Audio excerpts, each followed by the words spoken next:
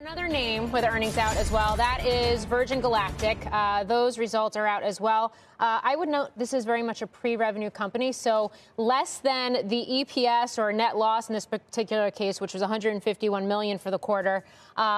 Less than those numbers of top line and bottom line. What's really in focus is cash position, which, according to the company, remains strong with cash and cash equivalents, marketable securities of $980 million as of December 31st, so down ever so slightly from where we ended 2022. The big thing and the focus here, because it is pre-revenue, is the space tourism business and when commercial service is actually going to launch. Michael Colglazier, the CEO of Virgin Galactic, saying in this release that they are still on track to launch commercial service in the second quarter of 2023, and that enhancements to both the mothership, VMS Eve, which did a second flight yesterday, and VSS Unity, the actual rocket ship, are complete. So they are continuing on that path towards commercial service. You can see those shares are unchanged right now.